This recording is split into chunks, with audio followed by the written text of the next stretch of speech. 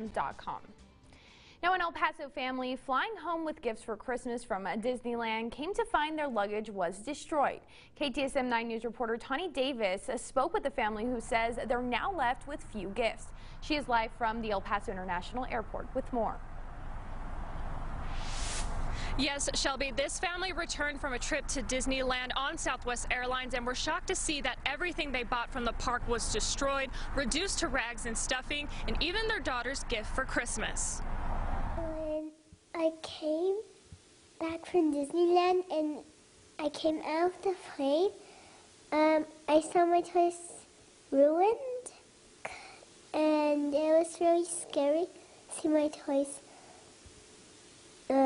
destroyed and ruined. That is what Kayla saw as she and her family stepped off their plane to claim their bags. All the damaged gifts purchased to remember their trip spilling from a torn plastic bag on the baggage carousel with no explanation from airline officials. No representative came and told. They knew what happened, but nobody was there waiting to tell us. They should have had, I think they should have had our stuff in the office instead of spewed out.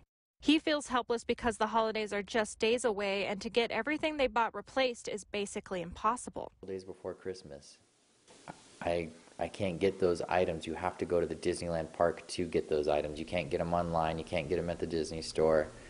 I can't have another dress made for my daughter 2 days before Christmas. Kayla's father says what he wants from the airline is for them to rectify the situation and to try to make it right.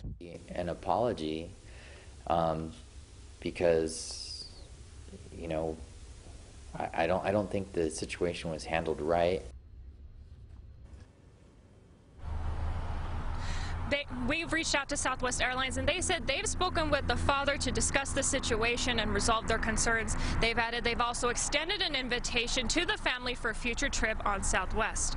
From the east side of El Paso, Tani Davis, KTSM 9 News. Thank you.